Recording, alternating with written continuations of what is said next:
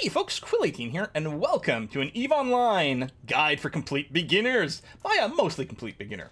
In this episode, we're going to look at exploration. Now, what I had said in the last episode, that I would go through the exploration career agent here.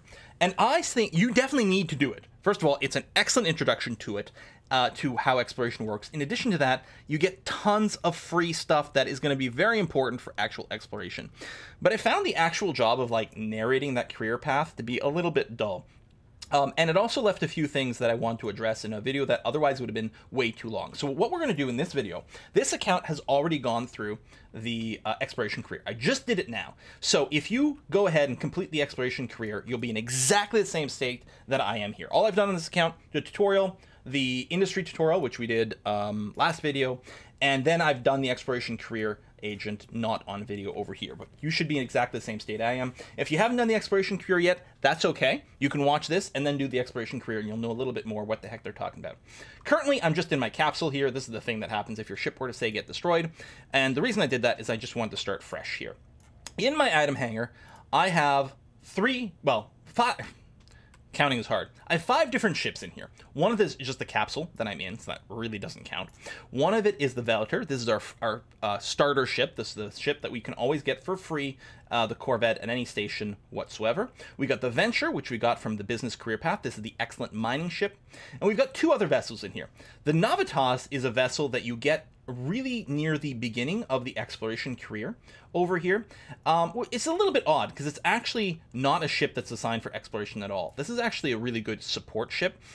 It gives you bonuses to remote armor repair. You can repair other people a little bit better and a little bit faster with the Navitas here. It's a good support ship in fleets, but I don't think there's any reason that you would fly this solo. Maybe I'm wrong. Check the comments down below. Someone may have some info over there for us. But as far as I know, this is not something that you're going to be particularly excited for. Hey, maybe you'll sell it. It doesn't actually sell for that much, but you got it for free. You could sell it for 200,000 ISK. Not too bad. When you finish the exploration career, though, you get yourself an Imicus. And an Imicus is exactly what you want for exploration early on. If we right-click on this and show info, and make sure we're on the trait page over here, this ship has a bonus to core and combat scanner probes. Scanner probes are one of the important and powerful tools of the exploration sort of experience. The other really important thing is the relic and data analyzer. So getting a bonus to our Vire strength here is really good. So as Galente, the Imicus is your exploration ship. If you're part of another faction, you'll just want to check which ship has the bonuses for you. The way you would do it, go to your Neocom over here. If you go to ship and ship tree, this will show you all the ships that exist in the game. By default, it should select your starter empire. So for me, it was Galente. But let's say you started off as the Amar over here. Okay, so these are all the ships that belong to the Amar Federation.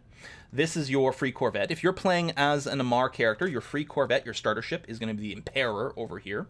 And then there's all the frigates. These are the small ships. And we can just look through and just mouse over. We'll see the various bonuses. Ah, the Magnate. The Magnate over here has bonuses to scanner probes and analyzers. This is your exploration ship if you're Amar. If you are Kaldari, it will be the Heron. The Heron is your scanner ship here. By the way, the Heron also looks super cool, I gotta admit.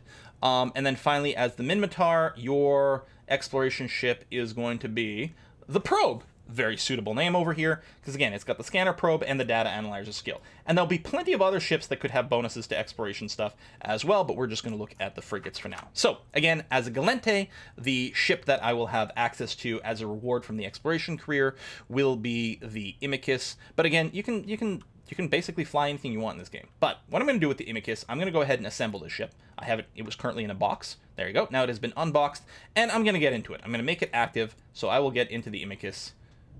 And there you go. And I think it's a neat looking ship because it's asymmetrical like this. Very strange. I don't know why they designed it this way, but I have to admit it's really cool, and it certainly stands out from a lot of other ships. And it's got these really shiny exhaust ports over here, totally chromed out. I know. I think it's a very interesting little design. So this is our Imicus. It's really good at exploring. So how do you explore? I mean, obviously you can just fly around, but the exploration stuff has a little bit more to do with it. There are these anomalies in most systems at any given time that you can scan to discover where they are. For example, let's say we open up the agency menu over here. and I go to the Exploration tab, hey, Exploration, that's handy, and go to, say, Cosmic Signatures. If we do this, this will list nearby systems that have some cosmic signatures. Now, the system that you are in that has the tutorial agents, right? These career agents. So for me as Galente, it's this Koustra system. This will say it's got tons of signatures in it. These are cosmic signatures that you'll be able to explore. These are all tutorial signatures, okay? They are not. Ignore this system. All these signatures here will not really be valuable. They only exist as part of the tutorial system. You don't want to do exploration in the tutorial system, which is what this Koustra one is for me as this Galente. Instead, you're going to want to go to another system and find something with signatures. So Algail is one jump away, has one signature. Luminaire has two over here. Ooh, 3 in Durapont. Now, oh, it's only listing 2. Sorry, it's 3 jumps away, 2 signatures. We got 3 here. So you can filter it by distance. You can also filter it by security status. The lower the security status of a system, the more valuable the signatures will be. Generally speaking, you're probably, depending on what you're looking to do, you're probably going to want to find a system with more than 1 or 2 signatures, because 1 or 2 signatures is almost certainly just going to be some wormholes to wormhole space. Although that's very, very exciting as well. The Civila system might work. I might go ahead and check this out. 0.6 is sort of mid-security, but that should be okay. I'm going to click and set as a destination, but I'm not going to go there quite yet because I need some stuff on my ship. These cosmic signatures, you cannot fly to them directly because you just have a vague image on your sensors of, oh, there's something weird somewhere out there, but you don't know exactly where, therefore you can't warp to it. What you have to do to be able to scan down these signatures so you can narrow down what they are as well as where they are is you're going to need scanner probes. So if we open up our ship fit, this is the Imicus here. It's totally naked. It's got nothing equipped. We're going to equip a few things. If you have finished the exploration career, you will have a core probe launcher in your inventory. This is a high slot item. It doesn't actually use a turret though. So the Imicus has 3 high slots, but only 1 turret hardpoint. I'm going to go ahead and drop the probe launcher in there. There we go. You can see the turret's not actually occupied. And in addition to that, we're going to need scanner probes. Each scan uses 8 probes. So we're going to have 8 probes over here, and we're going to drop it on their ship. Probes do automatically get recovered after you, whenever you leave a system or anything like that, which is good. So 8, in theory, is all you're ever going to need. Once we get out there, there's a slight convenience to bringing 16 with you, because then your ship will auto-reload between things, but you don't actually need more than 8. So that's step 1. This will allow us to track down the cosmic anomalies, figure out what they are and where they are so we can warp to them. However, once we have found them, there's a good chance what we're going to want to do is break into some stuff and get some fat loot. There are 2 primary sites that you might find while exploring, or while scanning with your probes here. Those would be data sites and relic sites. And those sites have containers that have some really sweet loot in them, but you have to hack them before you can open them. And to hack them, you'll need an analyzer. You'll need a data analyzer for data sites, and you will need a relic analyzer for relic sites. Now you get the civilian data analyzer and civilian relic analyzer for free as of doing the exploration career. But as you should know by now, anything with the word civilian in it is very, very, very low end and not very effective. So we're going to want to actually purchase a proper one before we go. Now, I don't know if the Koustra system actually has good ones for sale. Let's find out though. I'm going to go ahead and hit the regional market over here. And I'm going to search for what I'm looking for, which is going to be a data analyzer. All right, so Data Analyzer 1. Data Analyzer 2 is more powerful, but you need more skills for it, and it's also really expensive. Data Analyzer 1 worth about 34,000 bucks. The Analyzer 2, 1.2 million. So over here, again, I like to sort by price, and ideally, if you get really lucky, the cheapest one will be available at the current station. And indeed, I happen to get lucky. There are scanners here. Available at the lowest price at this station. There might be someone nice jumping off a bunch of these so that newbies, or they might know that a lot of newbies will be interested in buying them, so they'll put it in the list. Anyway, I'm going to go ahead and buy one. You don't need more than one. I'll just double click. There we go. Yeah, cheaper than regional average. Excellent. So that's my data analyzer. Now I would also like a relic analyzer. Relic analyzer. Okay, the cheapest one is 3 jumps away. but there are some for sale at this station, and the price is also fine, so we'll buy one of those. Relic analyzers tend to be slightly more expensive than data ones because relic sites tend to be better, but we're going to want one of each, and it's still, hey, it's still on the discount. That's great. We'll go ahead and hit the buy button. Lovely. So now I can go and close the regional market, and in my inventory, I've got a Relic Analyzer 1 and Data Analyzer 1. So I'm just going to go and drag those. These are mid-power slot items over here. So we want these two so that regardless of what kind of site we find, we can work with it. It's awfully handy to have either an afterburner or a micro warp drive on our ships for that, because we're going to want to be able to zip from one of those containers to another fairly quickly. An afterburner uses a lot less power, so you can often run an afterburner continuously depending on your ship. Micro warp drive uses a lot more power, so you don't tend to be able to run it non-stop. On the other hand, it's much, much faster. We do have these civilian afterburners, but again, civilian models of stuff are pretty poor. So let's see, we've played with afterburners, let's see if we can find a micro warp drive. So again, I'm going to open up the regional market and type in, all one word, micro warp drive. Boom. Ship equipment over here. Afterburners and micro warp drives both come in a huge variety of different sizes and powers. So we've got all the way from 5, I guess this is meganewtons, 50, 500, 50,000 nanometers, or sorry, not nanometers, meganewtons. If you go and check the info on some of these, it will tell you in the description, this is meant to be fitted on capital ships. The 50s over here are usually fitted on cruisers or battle cruisers. Technically speaking, some of these larger ones can be fit on smaller ships, but it can often be really hard to meet the power requirements and whatnot. And we don't need to go that fast. So what we're looking for is 5 meganewton micro drive 1. So this is the smallest micro drive over here, and it's going to be the cheapest. There's a micro drive 2, and there's a couple other subvariants as well, but just the vanilla one here is going to be fine. Estimated about 36,000 ISK. Unfortunately, the only one being sold in our station is at 49,000, but hey, that's fine. We're going to buy one of those. I will purchase you. And then if we check our inventory over here, I've got the micro warp drive. I'm going to drop it in. Now something interesting just happened. You may have not noticed it. Let me rewind. I'm going to unfit the micro warp drive. See how it says stable over here? What this means, this is our capacitor. This is our battery. This is the power we generate. If this says stable, that means we can run every single one of our systems and always have full batteries. We're not using up all of our power. In fact, if we mouse over here, we have 34% excess power. We're generating more power than we can use. If I drop in the micro warp drive, now it says depletes in 40 seconds. If we are running all our modules, specifically if we're using the micro warp drive, our batteries are going to run dry in 40 seconds. And then what will happen is the modules will just turn off. That's all. This is not a bad thing, and it's very common if you're designing a ship with micro warp drive, and especially until you get maybe a bunch of the skills that lower some of your power requirements and get some cool rigs and different things like that. It's fairly common that with a micro warp drive enabled, you will run dry. Compare this to the afterburner where that doesn't happen, right? If I pull this out, put in the afterburner, we get no note about that whatsoever. And we can find out how much power these things use. If we right-click on the afterburner, show info, attributes, we can see a few things in here. Activation cost, 5 gigajoules. As an example. Some things, we'll list other stuff in here. But compare it to the micro warp drive. If I hold shift, it'll open in a separate window. So instead of 5 gigajoules, we have 45 gigajoules. Quite the difference. And the power grid also has a maximum about how much it can convert and things like that. But I'm going to put the micro warp drive on anyway. That's going to be okay. It consumes a lot of our power grid even when idle over here. And it'll drain our capacitor quite quickly. Our capacitor produces 432 joules every 127 seconds. Kind of an odd thing, but sure.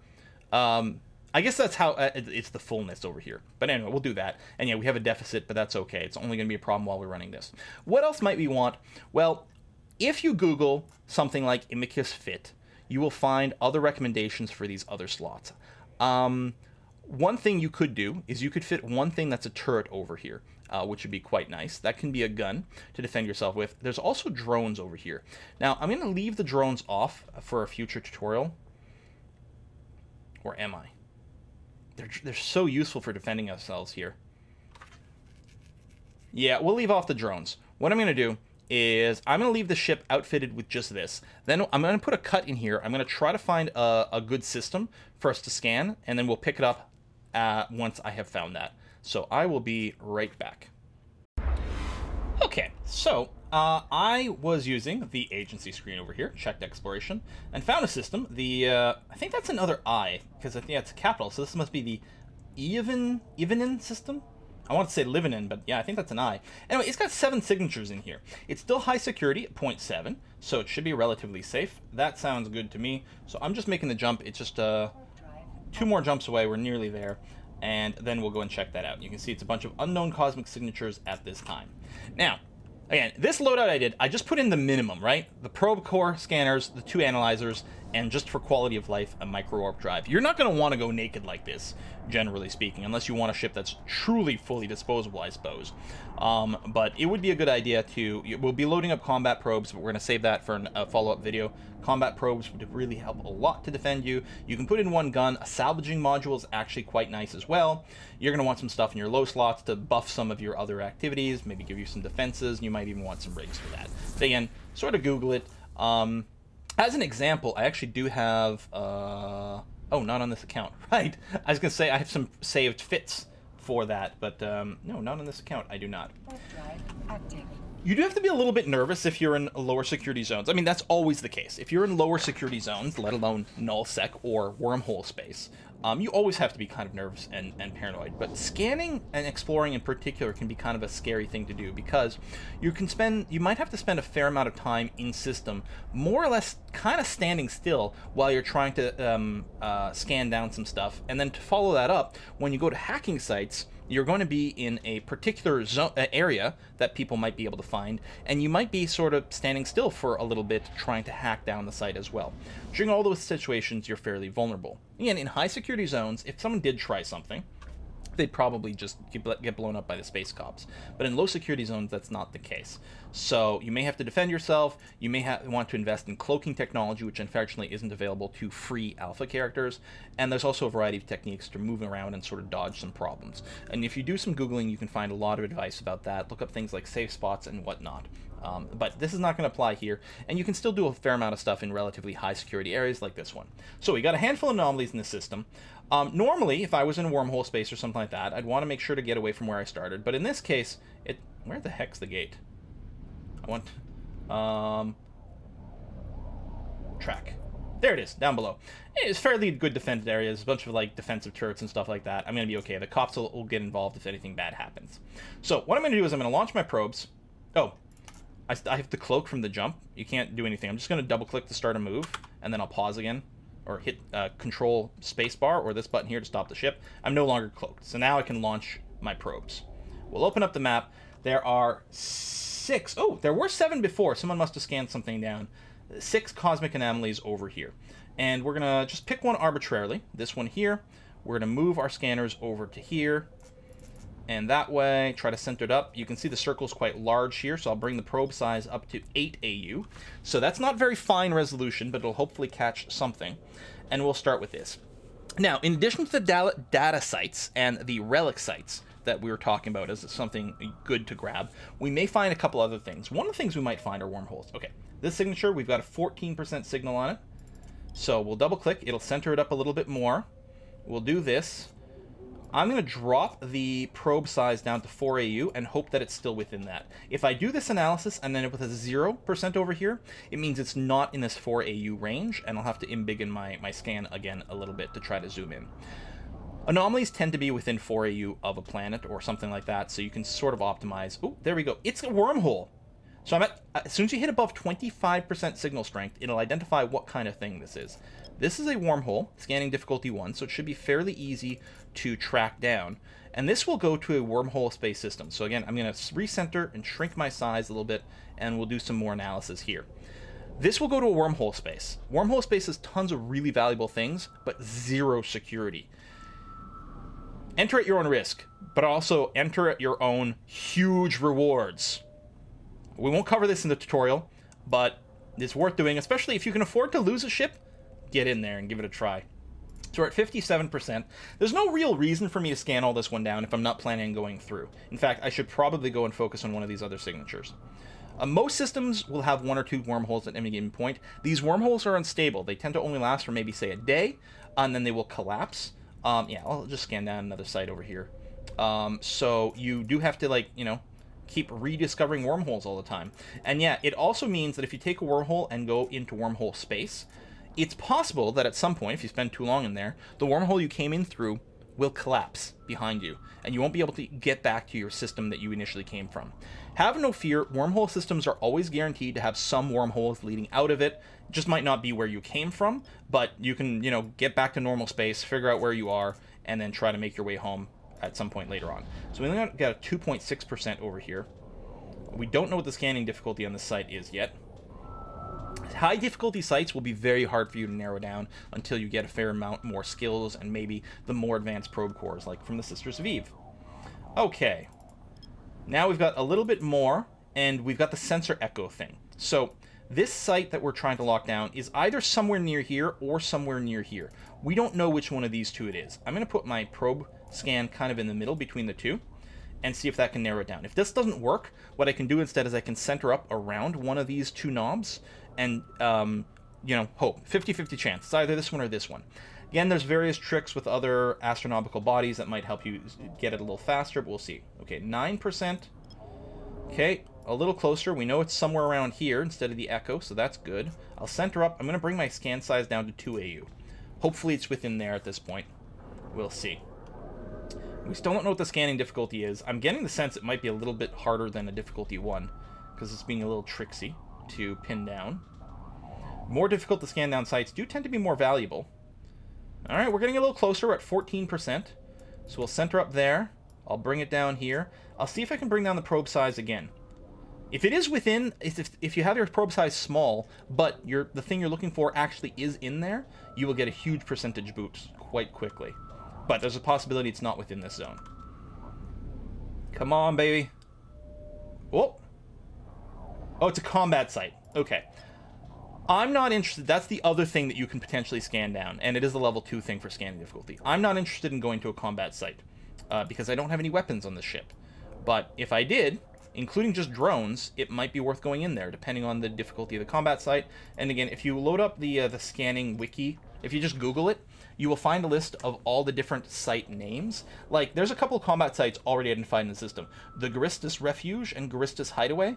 One of these is slightly higher level than the other. And the wiki will tell you what those are. So you can sort of gauge the threat to different things. But, you know, higher risk, higher reward. Those combat sites are just filled with, like, non-player character enemies, though. So you don't actually have to worry about... unless another player just happens to go out there, you don't have to worry about, you know, you're not going there to fight other players. Especially in a high-security zone like this, it's basically a non-issue. Unless someone's just trying to commit suicide, in which case, okay, I guess they can do that. Oh, I actually didn't get better than 14% here. So I'm going to try to recenter up on this thing again. I'll try to bring down the probe size, but we might miss it. This is another hard thing to scan.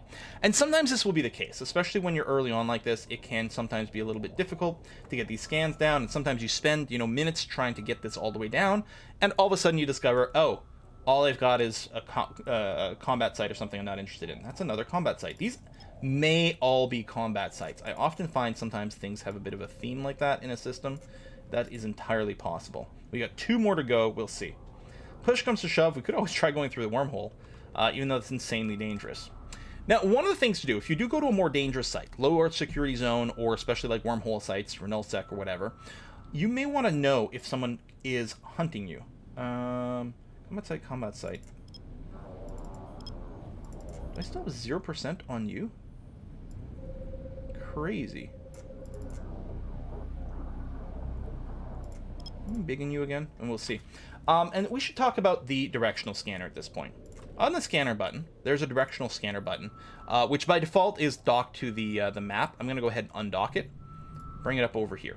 Now, with the D-scan window open, directional scan, you will see this green blob over here. This shows you the area covered by the directional scan. Now, by default, the directional scan tends to have, well, a direction. Right? It's a forward arc. You're facing forward, and you're going to scan in this kind of direction. But you can go and set it to a 360-degree angle. You can also choose the range of the D-scan over here. You can just have it scan relatively nearby, or as far as possible.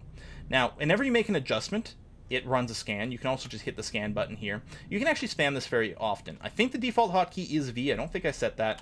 If I just keep hitting V, it'll scan. And what this is going to do, this is going to list every object in space within here. Every non-cloaked object in space within this list will show up. And what's the reason this is kind of important is if you're in a dangerous area and you do a D-scan. Now note, we can find scanner probes here. These are my probes, actually. Core scanner probes are just doing what we're doing here, which is trying to track down anomalies. If you see combat scanner probes in here, that's someone trying to scan and find ships in this system. And if you're in a low security zone and you hit your D-scan and you see combat scanner probes, someone might be looking for you to try to like pinpoint where you are so they can warp to you and kill you. If you see combat scanner probes, you want to leave. That's general rule of thumb in there. Sometimes you'll also see other ships. For example, here's Alv's Condor, and you know whether that's a threat or not, well, depends on where you are. Normally, if you're nullsec or if you're in wormhole space, which also has no security, seeing another ship is usually a I gotta get out of here thing. Unless it's a small ship or something like that, it might be fine. You don't know. But that's the D-scan. D-scan is everyone's best friend for security. You're going to want to spam this fairly often, especially when you're doing other scanning. So over here, we are trying to narrow down a cosmic signature here and having a heck of a hard time. We've got a sensor echo on it. We'll go ahead and center our view on one of these two blops. I'm going to just guess maybe it's this top one and do that. If it fails, I'll move to the bottom one over here.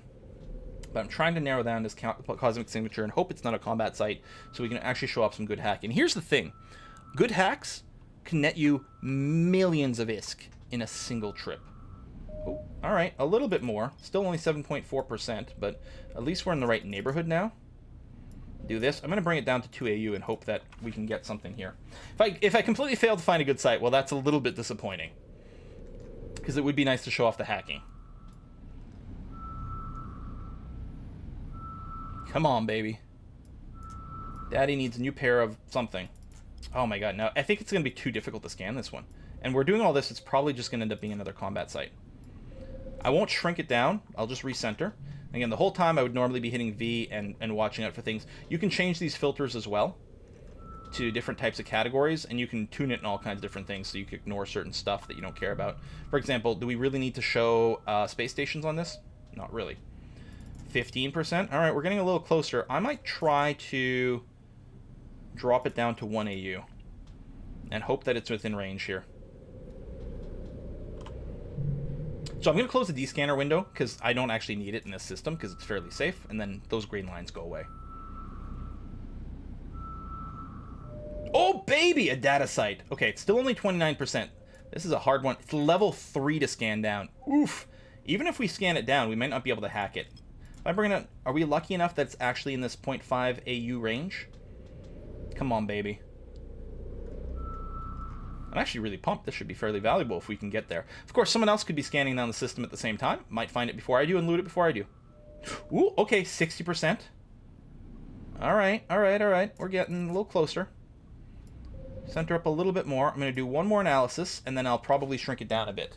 But since we're a little bit better centered, we should hopefully get a little bit above 60, and then I'll shrink it down. This is a really, because this is a high difficulty thing. Normally, if you do the tutorial, they're all difficulty 1. You know, like, pinpoint something super fast. We're still at exactly the same percentage. It's entirely possible that even at 0.25 AU, I may not be able to actually pinpoint the site as a result of lack of skills and the equipment. Cross your fingers. 0.7, I may have wanted to stay at a 0.8 or 0.9 sec. Oh, I got it! Nice! Okay, local Grista Patrol, or what's the full name of this thing? Production installation. Each one of these data and relic sites will have a name. Oh, you should not warp to 0 like I did. You should probably warp maybe 100 kilometers away and spot to make sure it's okay. Each one of these sites will have the name of one of these factions, but despite having one of these pirate faction names in it, they will generally be empty. There are a couple of different relic and data sites that will have enemies there, and they'll probably be too hard for you to fight. And weirdly enough, I think they'll be called either Ruined Relic Site or Forgotten Data Site. They're not so forgotten or ruined. Oh, there is someone else over here doing hacking. See, there's someone on the list. So what I want to do is I want to go to one of these sites as quickly as possible and take it before he takes everything. I don't know where he is. I suppose I could throw a lock on him to track. But I'm going to go to this info shard here. Now, I'm going to have to hack it, and this is a difficulty 3 site, so the hack is going to be pretty difficult, especially since I don't have much in the way of skills and things. But, this was a, what, a relic site?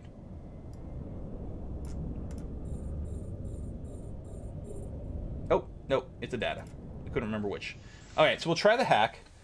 2, 2, 1, 1. We don't know what this is. This is unknown. I'm going to leave it here for a second. It could be a bad thing or a good thing. So I'm still trying to get my counts to go down. 4, 3, 2.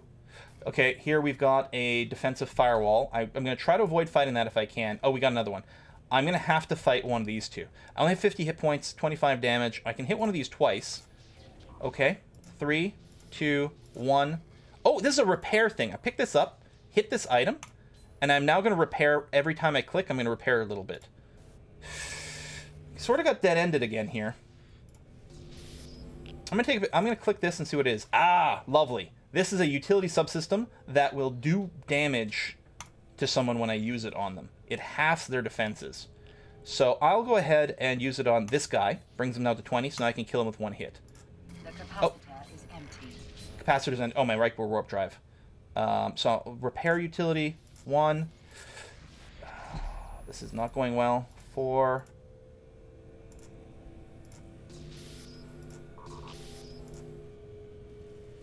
Alright, I'll fight this one. Antivirus does more damage, but is squishier.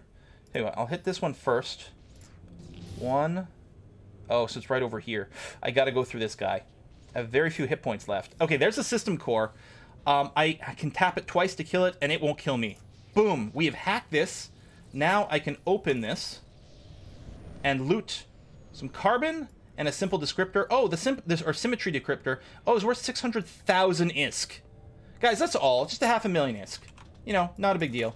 So the other player is probably going over and hacking this last site as we speak. Let me unlock this old one. We've locked the new one. When we're within 5,000, we'll be able to start a hack on this. So just wait for it. 5,000, yep. I'm going to try to hack this as fast as I can. 2, 1. Oh, a wrench. We can use it right away to start gaining more strength. Because you can go above your initial thing. Can we go around this at all? 4, 3, 2, 1, 2, 1. That could be a bad thing or a good thing, so we're going to hold up on it. There's the system core. Boom, boom, boom. Get hacked. And give me loot. Oh, there you go. Process decryptor. So look at this. We made 1.3 million ISK on this one data site. And to me, it's a lot more exciting than mining. It took a long time for us to scan down, unfortunately. But that was pretty good. There's still another cosmic signature we don't know here. Now, you don't tend to want to stick around these data sites. These presumably, yeah, they've all been hacked and presumably have been opened and looted and things like that. Because someone else might come to spot them at this point. Once everything has been looted, the site will leave the list. Notice the data site's no longer on this list. So probably what we'll want to do is warp to some random place. Ideally, a safe bookmark, but that's a topic for another episode. We'll just warp away from here. I'm kind of tempted to see if we can scan the last site. Let's give it a try. So while we're warping, we can still do stuff. So I'll double-click the center up here. I'll move my scanner probes way over here, line it up roughly that way, and increase the size to cover this whole circle. Hopefully it's a little easier to find. Oh, we could actually use the 4AU trick over here. So anomalies tend to be within 4AU of a planetary body or something like that. So most likely it's somewhere in here.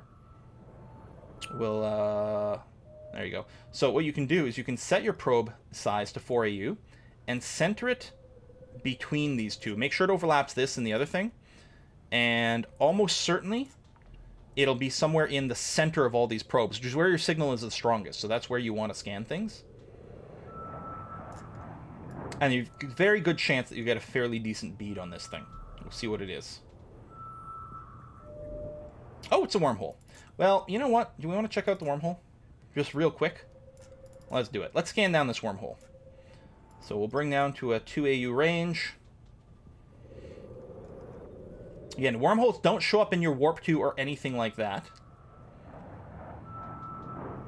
Once you've found it, you can bookmark it, though. And you can actually share bookmarks with other people, including your corporation and whatnot. Yeah, we'll talk about bookmarks here. As soon as we track down this wormhole. And in particular, it'll be very important to bookmark our exit point of the wormhole. But we'll wait on that. Come on. And yeah, we could be descanning here, you know, keeping track of threats. And you're sort of looking for those combat probes. This is a safe system. You don't have to worry about it. Ah, okay, we found our wormhole. Excellent. So now that we've fully scanned it, I can warp to it. I can also, at this point, save location. So this SBD788 unstable wormhole, I mean, we can call it whatever we want. That sounds good. I will submit this. You got a pin on the map, which is kind of neat. So I can warp to the wormhole by warping to it here, because it's green. We've fully scanned it, 100%. The other thing is, if we go over here to our Neocom menu, and we look at personal and people and places. And in fact, this is so important. I like to right-click on this and add a shortcut, so it's always here on the left-hand side. This lets you remember all your contacts, any agents you know about, as well as places you have bookmarked. Now, if you're on a mission, your agent mission stuff will show up there, but I just made my own personal bookmark right here. Unstable wormhole. It's 0 jumps away because it's in the system that I'm in. Anything that's in the system you're in will be highlighted in green like this. Tells you when you did it. It's very handy. So I can right-click on this and warp to it as well. I can share this. Even when this wormhole is gone, I can always warp to this pin. It's the only way you can warp to something that isn't otherwise just on your list. So we're going to go ahead and warp to this wormhole. I can't queue up the jump through or anything like that, but that's okay. I'm going to recall my probes just so I can reload my launcher right away before we go through the next system. Takes 10 seconds to reload. That's fine. Again, your probes will be automatically recalled when you leave the system, or if you dock or something like that. So we're going to jump to this wormhole. Boom. Here it is. It looks pretty cool. If we right-click on this wormhole and show info... Oh, no, I got to click on the actual pin in the middle here. Although, now that we're close to the wormhole, hold on. Now that we're near the wormhole, it does show up on the overview. It didn't before, but now it does. If we go and show info, tells us a little bit about it, leads to unknown areas of space. It's beginning to decay, probably won't last another day. Ships up to medium size can pass through this. Some can accept only small, some can go all the way to large. The larger the ship that goes through a wormhole tends to destabilize it as well. Let's go through it. What could possibly go wrong? So we're going to enter a wormhole, and I think we'll get a warning. By default, on your account, you should get a warning when you're going through to a system that could be super dangerous. Let's see what happens here. So we're approaching it. Oh yeah, we're fairly far. Maybe give it a little micro drive. There you go, the unknown. Concord, the space cops, won't be able to protect us here. Yeah! I'll go through. If I lose this ship, it could replace it. I have enough money to replace the ship. I do have over 1 million ISK worth of loot in my cargo hold, and that would hurt to lose right now. But there you go. Welcome to wormhole space for the first time. Now, I want to do something real quick here. I'm just going to go ahead and save this wormhole to be able to demonstrate something. Now, a directional scanner here becomes very important. Okay, the system is mostly empty. This is just, I think, a cargo container of some kind. Nothing to worry about. Now, one of the ways to often know if there's a threat nearby is you check the local chat. And you can look at the names of everyone who's in the system, and you can see if there's someone in there or if there's someone bad. Notice we see no names in here. In fact, I don't even see my own name. In wormhole space, no names show up in the list of people in the channel unless someone actually says something. Right? Corp, huge people. Normally, names in here in systems, not in wormhole space. Now, our cloak timer is about to run out. So what I'm going to do is I'm going to warp away from this wormhole because there's no protection in this system. I don't want to wait here until something pops through. So I'm just going to warp to a random planet. I'm not going to warp right on top of it. I'm going to warp within 100 kilometers. So I'm just going to get out of there. Now, here's the thing. Someone could still find me. I'm going to keep hitting scan here because someone could be using those combat probes to detect me. It looks like the system is empty, which is great. Here's the thing. What if all of a sudden I'm like, you know what? I have to get out of here. I have to get back home. How do I do that? How do you return to the system where you just were? Because here's the thing. That wormhole doesn't show up on this list. That wormhole we just came through is not on this list at all. And you don't exist, like on this map, this wormhole system that we're in is not a system on this map. We are nowhere. We're, you know, we're over here somewhere, connected to nothing. We are lost. Well, that's why when you come into a wormhole system like I just did, what you should do is right-click on the wormhole and make a bookmark for it. Now, you can bookmark anything. I can bookmark this planet. So let's say I save location, you know, some planet. There, I can make a bookmark for that. I bookmarked the wormhole as I came in. If I hit my people and places, you can see a few things. First of all, there's this thing. This was the entrance. This is where we came in from. That's another ship that just went by. I'm very nervous here. I think it was. Maybe it was just a random comment. Anyway, if we die, it's okay. That's where we came in. But notice it's unreachable. The game, we don't know how to get back there. But I bookmarked this wormhole entrance over here. It's just a random coordinate in space as far as the game is concerned. But I can right-click on this and warp back to the wormhole. Just like I can warp back to this planet. When you're going through wormhole space, this is very, very, very important. Now, the other thing that's very important when you're in a dangerous place like wormhole space is to not sit somewhere near any kind of point of interest, like near a planet or a wormhole or a structure or anything like this. You want to sit in the middle of nowhere. How do you do that? Well, what you can do is, so I'm at this planet, I'm at the second planet. I'm going to start warping towards planet number 5. And rather than right-click to make a bookmark, I'm going to hit a button on people and places to add location. I'm going to hit this, and when I'm halfway through the warp, I'm going to say, okay, I'm going to hit submit. The location only locks in when you hit submit, not when you hit add location, but when you actually save it. So I have this pin that's somewhere between planet 2 and planet 5. So now that I've done that, I'm going to warp back to it. Warp drive active. So I'm warping to a sort of random point in space between 2 planets where, in theory, no traffic should ever go. In theory, no one will ever accidentally run into me over here. In practice, that's not always the case, but in theory, I shouldn't get run into by anyone. Someone can still find me. If your D-scan shows combat probes, they could find me in the middle of nowhere and warp to me and kill me if they want. Because there's no security here. But so far, if I'm D-scanning and I don't see anything, feeling pretty good. The other thing is, if I launch my probes, remember, if I D-scan, I see my core probes. Other players will as well. If they come into the system and they D-scan and see a bunch of core scanner probes, they know someone is in the system trying to hunt down these sites. Wormhole space is awesome, very profitable, but you'll probably lose some ships here. Doesn't mean you shouldn't do it, though. So, let's pick a... So, one of these cosmic signatures, interestingly enough, will be my wormhole. If we find... Where's my wormhole pin? Oh, right here. See how there's a pin here? That's my wormhole. One of these anomalies actually is that wormhole. So, what I can do is I can center the map on this pin. I can do this, and then shrink it way down, the probe size, right on my bookmark. D-scan, okay, still looking good. It should be constantly D-scanning. I'm going to analyze right on my bookmark, and miracle of miracle, we should find a wormhole there. And what it'll do, it'll take it out of the list. We'll know that that one's gone, so we'll start scanning something more significant here. Okay, still good on the D-scan. I'm hitting it constantly. Hey, look at that. There's a wormhole over here. What a surprise. Apparently I didn't quite land on it. This feels a little surprising, but sure. The pin graphic is, I guess, floats maybe a little bit offset. That would make some sense. I'll bring the probe size down to 0.5. I just want to kind of get it out of the list. And the advantage now, too, is I'll be able to warp to this directly without having to go through my bookmarks instead. So, there we go. That'll be handy. Still won't show up in the outliner or the overview, but it'll show up over here. I'm hitting V to D-scan constantly. There you go, that's found. Let's take a look for another cosmic signature. We've got one over here. Center up on it that way. Center up on it this way. We'll embiggen this to about 8 AU. Do a scan. I keep hitting V to D-scan. I can D-scan during the whole time. Again, I want this at 360 because I want to scan all around me. Even though it's a directional scan, I'm setting the direction to 360 degrees. Alright, so we're getting not much of a signal, but some. We got 11% on this one. That's why I like sorting it by strength, and I'm always just mostly trying to track down the highest strength one. We'll bring it down to 4 AU. If we can get a data site here, or a relic site. Relic sites tend to be more valuable than data sites, by the way. Oh, there's a Helios in this system. A Helios is one of the other exploration ships. They're probably doing what we're doing. It is a relic site. They have disappeared. It's possible they've got a cloak equipped. Cloaked ships don't show up on D-scans. Or it's possible he saw me and was like, I'm not staying here. Or they were just passing through. That's possible too.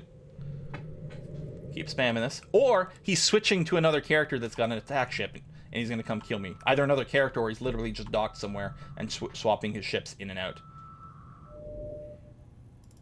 Now, there are no, as far as I know, other than maybe like you know, a couple of special places. There are no real NPC stations in wormhole space. No, I guess there are some. But mostly, like, players can set up stations in wormhole space. And, you know, if you're friends with those people, or if they're just a corporation that have their doors open, you can dock at those stations. You can make it sort of your home. Although, oh, there we go. Oh, okay, see how this says ruined? There's going to be bad guys here.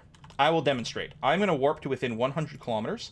This ruined site, I think the ruined sites and forgotten sites are filled with enemy NPCs. I'm going to keep my places and people thing open.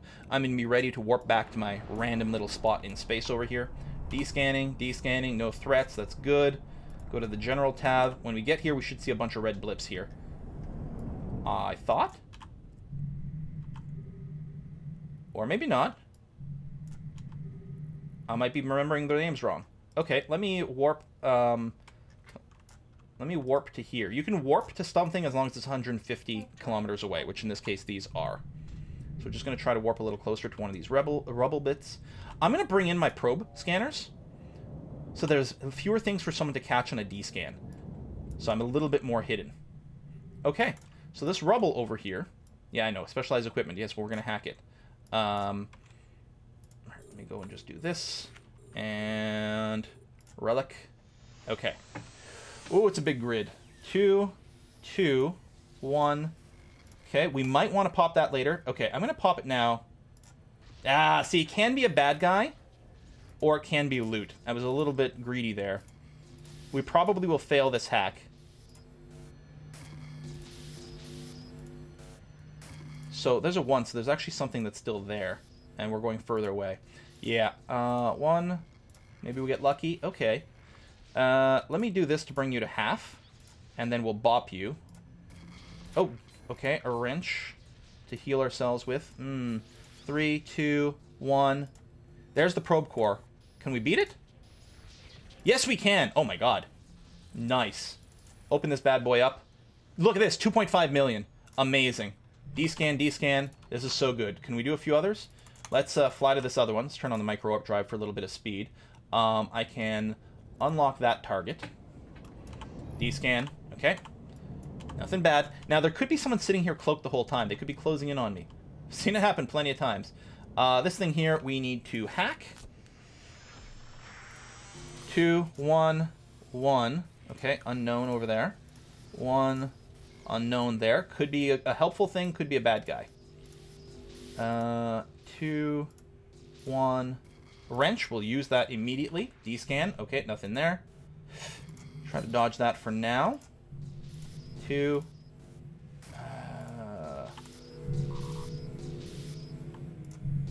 1. There's something right over there. Okay, I'll try to blow through this guy. Ow, that hurt a lot. There's a system core. Oh, it's yellow. This is a level 2 reward here. Boom, done. Pop you. 5.6 million in loot. Nothing on the D-scan. Do we keep pushing our luck? Sure, what could possibly go wrong, right? We're going to go for the next one. D-scan, nothing on the list. As far as we know, there's no one in here at this time. Relic. Oh my god, I'm so nervous. Ugh. We might just get blown up by a random player who decides to hit us, and you know what? That's the thing, risk and reward. Okay, this spiky thing, this is a restoration node. It'll actually heal other nodes their hit points. You have to take these out the second you find them. Otherwise, you're never going to be able to beat anyone else. Oh, there's another one here. Yeah, we're not going to be able to succeed in this hack. We do get a second try, so we will try it. Okay, still nothing on D-scan. We're going to try again. Yeah, we'll use the wrench right away. Try to dodge that. 1. Oh, so that is guarding something. There's something probably right there. Well, I guess we'll have to go through you, but we're going to get blown up, and then that's going to blow up. Okay, I'm not going to push my luck any more than this, because these hacking sites are actually relatively hard. I'm going to go ahead and warp to my exit wormhole right over here. And I'm just going to go home and cash in my... What's my inventory over here? 9.6 million ISK of exploration stuff. You guys, this is why exploration is so amazing. I'm sitting here sweating, like my hands are shaking, my palms are just covered in sweat. I'm so nervous. But look at this hull. And you do just feel like you ninja'd it, but don't push your luck. Go back home, empty your stuff. So now that we're at the wormhole, we can go ahead and enter the wormhole. And we'll be back in high security space where, unless someone decides to suicide on us, we are relatively safe. And yeah, I'm gonna go and park this stuff somewhere. Now, where's my loot? Where's my home? Where's the system where I have all my stuff? Does anyone remember? If you've forgotten the name, here's a cool trick. You got a button on your Neocom here for personal assets. It's on here by default, but if for some reason it's not, you can go and find it under personal? No. Inventory. Inventory, personal assets. This will list every place in the entire galaxy where you have some stuff. It so happens for me, the only stuff I have is over here at that Federal Navy Academy. Oh yeah, that's pretty cool. Federal Navy Academy is not really somewhere you want to make your home base because it's not that handy. Instead, you're going to want to find one of the major trade hubs and hang out there. You can just Google the list of trade hubs to find out where the big one is for you. For me, here in Galente space, it's the Dixie system. So ultimately, I'm going to want to move over there. But for now, I'm going to go ahead, set my destination to Couster, and I'm going to go ahead and fly back over there with all my sweet, sweet, sweet loot. Now, what am I going to do with this stuff? That's a great question. So first of all, just to organize this, I'm going to right-click and stack all, so my core probes are stacked together properly. Here, we'll sort by price as well. Contaminated nanite compound. I have 57 of it, and it's worth a ton. What the heck do you use this for? Well, I'm going to right-click, show info. You don't use it for anything by itself, but under industry, these are all the blueprint recipes that would use this. This is something that you use in crafting. You know, fairly decent level crafting as well. Fairly specialized stuff, not much in the way of just basic recipes over here. This may be something that you're going to want to save for yourself. I guess some of these are pretty basic, actually. But most likely, especially at the start of the game, it's not going to be worth for you. Let me do another jump. Let me put on autopilot. It may not be worth it for you to go and save this for crafting, because you're going to need to invest in a fair number of things to start, you know, doing interesting crafting that'll turn a profit. You're going to have to start understanding the economy of the game as well. Plus, some of these, like the decryptor over here, or apparently I'm wrong, some of these things are used for researching blueprint upgrades and different things like that that honestly I'm not too much of a master of. And so you'll need a bunch of specialized skills to even make use of them. Most likely, you're just going to want to sell this. And that's one of the reasons you're going to want to find your primary sort of trading post in your area. You want to go there and just sell this stuff on the market. I mean, why wouldn't I want to sell this for 8 million ISK? I mean, my current value, I'm currently worth 1.7 million. So my net worth is just going to go up by like a ton over here. We'll call it going from 2 to going to 10 and change, depending on the sale price of things like that. So, you know, 5 to 6 times my net worth is the transformation from one pretty nifty little exploration thing. So if you like exploration, what kind of stuff are you going to want to look for? Well, again, all the stuff in the scanning category here, and there are even more if you go to all skills. Oh, okay, this is a bad example. There's only one more skill. All these will help with various things, either letting you scan things down quicker with your probes, or letting you hack easier because you're going to have more hit points on your virus over here, which is hugely valuable if you want to do exploration. The other thing you're going to want is a certain amount of just ship sort of combat and survival skills, so that if you do get attacked by something, maybe you've got a moment to respond. You might want things that help you move faster. You might want this or that. Those are all possibilities. The other thing that you might want to invest in at some point, trading skills. Trading skills are quite good for letting you sell things maybe at slightly less tax rates, or being able to sell things at range and doing various things like that, which is handy dandy. But those are the basics. You'll also potentially want to go and look at the ship tree over here and consider like a ship that you might want to work your way towards that may also have other good scanning abilities. So yeah, the cheetah over here, I was going to say, wait, I don't recognize this name. Yeah, that's because I'm looking at the Minmatar ships. This is a very advanced ship. It's worth 30 million ISK just for the hull itself, let alone the parts. But it also has the probe core strength. It's got like more of that and more bonuses to your hacking strength as well. It's really strong. It can fit really good cloaking devices and whatnot. Now, these are locked behind Omega. Actually, all cloaking devices are locked behind Omega, but, you know, so you can sort of plan and be like, okay, if, let's say you want to be able to fly a cheetah, how would you do it? Right-click on the cheetah, go Show Info, and there's a Requirements tab. This is all the skills that you need to be able to fly this. You would need Minmatar Frigate 5 skill. The level 5 skill for this is actually locked behind Omega as well. That's the reason, like the Omega lock over here. You'd need level 5 skill for this, and it would take a long time to train, 28 days. You'd also need some covert op skills, which requires electronic skills and so on and so forth. This tells you what you need to fly this ship. But we aren't Omega, so alright, we can't do this. But here's a question. Let's say I'm happy, let me go over to Galente over here.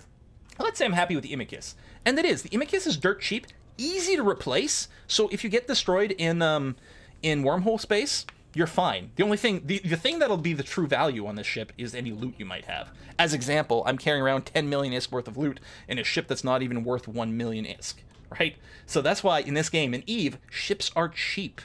You don't want, and you don't ever want to invest all your money in the baddest, biggest ship you need, or you can get, because there's no point. Much cheaper ships are going to do 99% of the same jobs without the same risk. But anyway, so let's say this Imicus, okay, we want to be really good at exploring. What skills might be good for exploring? Ooh, I don't know. Well, it's not a perfect system, but if you right-click and go Show Info, in addition to the Requirements tab, so the Imicus, we only need Galente 1, Spaceship Command 1, easy peasy. In addition to that, there's a Mastery tab. Now, the Mastery tab has 5 different levels of mastery for this ship. These mastery levels mean nothing by themselves. There's no difference between someone with a level 1 mastery and level 2 mastery. Like, in and of itself, it does nothing. But what it does is it sort of hints at some skills that would be quite good with this ship design. For example, to achieve mastery level 1 with the Imicus, it wants a certain level of scanning skills. Hey, we happen to have all those. Certain level of navigation, and so on and so forth. We have all these. But we don't have all the armor tanking skills. So the Imicus and a lot of the Galente ships tend to be quite good at what's called armor tanking, i.e. the bulk of its hit points, its effective hit points in combat, as well as its ability to regenerate, is often going to be highly oriented around armor, as opposed to shields, for example. So the game says, hey, maybe it would be a good idea for you to have these 3 skills, and the one we're missing is Repair Systems 1. So we should have the first rank of repair systems. This will give us the ability to use certain modules, these armor and hull repair modules, which, hint, hint, might do well with an Imicus. Okay, tell you what, I'll mouse over here. I don't have the skill book. I actually can't add repair systems to my queue right now. I need to buy a skill book for it. But luckily, many of the low-level skills can just be bought remotely and automatically from the game. So for 58,000 ISK, which is nothing, I can buy this skill. I can either hit this button to just buy the skill book, or if I hit buy and train, it will A, buy the skill book, and B, queue it up, which is why it's in blue over here. If I take a look at my character sheet, you can see repair systems. Hey, it only takes 16 minutes. I'm going to go ahead and put that up above Spaceship Command.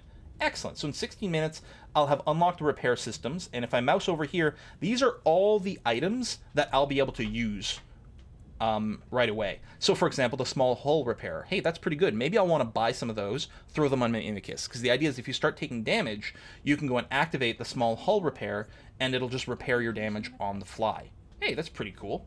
What else? Okay, so that would bring us to level 1 mastery of the Imicus. If we click on level 2, we'll see more skills in here, like, oh, data and relic analyzers. It's suggesting that maybe you should get your hacking and your archaeology both to level 2. Well, that sounds pretty good to me. Okay, I'll add it to the queue. Oh, I didn't want to do that. Level 2, I'm going to go and say, all right, we'll trade level 2 archaeology and hacking. There we go. It's also saying, hey, maybe you want to get some more navigation skills. Maybe you should have acceleration control. It gives you a 5% boost to afterburners and micro warp drive speeds. Ooh, that does sound very useful. Tell you what, I'll buy and train that as well. Now, some of these skills, some of these mastery things, you don't truly need, okay? This is sort of a built-in idea of the game of, like, these are skills that you may find useful. You may find useful while flying an Imicus. It's not guaranteed that this is like, oh, this is going to break the difference. Like, you might not care at all about any armor tanking here. But of course, if you're doing exploration, this is a pretty good hint of, like, stuff you might want to do. So let's say we go all the way up to level 4 mastery, and we see, like, you know, it thinks if you want to be this good, really you want to get your hacking and archaeology up quite a lot, all the way to level 4. Oh, that sounds good. Technically, we can't reach level 4 on an alpha account, but we can at least train to level 3. So it won't let us queue up level 4, but that's okay. Oh, right, and I can't fit it in the training queue because I have more than a day worth of stuff. That is also true. I forgot about that. But yeah, we can finish those. Certainly the repair systems. So again, that's kind of a good hint. If you see a ship and you're sort of interested in flying it, like without Omega, we can go all the way up to battleships. We can't get to dreadnoughts, or as I like to say it, dreadnoughts. But we can go all the way up to battleships. That's kind of crazy. What if we want to eventually learn to fly a Megathron? Ooh, right click, show info, take a look at the requirements first. So we could actually have all the skills required to fly a Megathron in 7 days, 8 hours. And here's the list. Basically, the only thing we're missing is Galente Battleship 1. The thing is, to get Battleship 1, we need to have Battlecruiser 3, and Cruiser 3, and Destroyer 3, and Frigate 3, as well as Spaceship Command 4. Right? Well, hey, we're researching Spaceship Command 4, so we got that going for us, and we can do these others as well. On an alpha queue, we won't be able to queue everything at once, but we can get there. So if you really want to get to a Megathron, there you go, 7 days. Now, we don't own some of these skill books, and some of them are very expensive. The skill book for the Galente Battleship is 9.7 million ISK, which is a lot of money. On the other hand, that's also exactly how much we've got in our cargo hold right now, which is pretty amazing. And then again, you can look at the mastery of like, okay, technically just being able to fly a Megathron, isn't the same as you should fly a Megathron. So you're going to want to look at some of the other skills that are good fits with the Megathron. And also you're going to want a lot of money, because the Megathron itself is estimated at about 140 million ISK to buy just the hull. And you're going to be putting in probably way more than that in the fittings. And there's a chance that someone will just be like, ooh, a Megathron, that's pretty sexy, I wish to destroy it. And then all of a sudden, you've lost your money on your Megathron. Which is why, again, one of the cardinal rules of EVE, only fly what you can afford to repair. Luckily, basically all the frigates, super easy to repair, and they're awesome. And honestly, between the exploration with an Imicus, or whatever your equivalent is, and or mining with the Venture, you can make a surprising amount of money. Exploration can make money faster than mining frigate. But it can also get you killed, and sometimes you're going to spend a bunch of time scanning and not really finding anything useful. The frigate, at least flying out to an asteroid belt in high security, is really safe and easy. You just get the job started, you can watch some Netflix. It's not fast, it's not necessarily exciting, although I find it a very zen experience that's kind of fun and enjoyable. Not exciting, but enjoyable. There's a difference. Anyway, that's exploration. Again, you should absolutely do the exploration career, which I did as well, but I found narrating it was not very interesting. So there we have it. But yeah, I've got a inventory full of loot over here. Look at that, 9 million. So at this point, whenever I finished all the career agents, what I'm going to want to do is I'm going to want to grab all the stuff in this item hanger, move it to my ship, and I'm going to want to fly all this stuff to a trade hub and sort of make that my home. So again, you can Google the list of all the trade hubs, but as a Galente person, where I'm going to go is, where's the map? There's the map, is Dodixie, which is not going to be very far. Can I not search this window? Oh, there it is. Dodixie. And specifically, it's this one here, I believe. Dodixie 9, Moon 20, Federation Navy Assembly Plant. I think this is what's used primarily as a trade spot in here. So if we set that as a destination, it's 6 jumps away. One of them's through a somewhat lower security system over here at 0.5, but that's not too scary. And this is a good place to sell things, because while you can sell stuff anywhere by right-clicking on it, oh, it's got to be, hang on. Why can't I sell it here? Is it because it's in my ship inventory? No. Is it?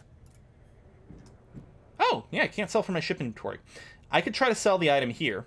But this this starbase where I'm at isn't necessarily the busiest. It's fairly busy though. You can see there's 61 guests in here. A lot of them will be newbies. It's a good place to sell equipment that new players would like to use, like all the stuff we've bought so far.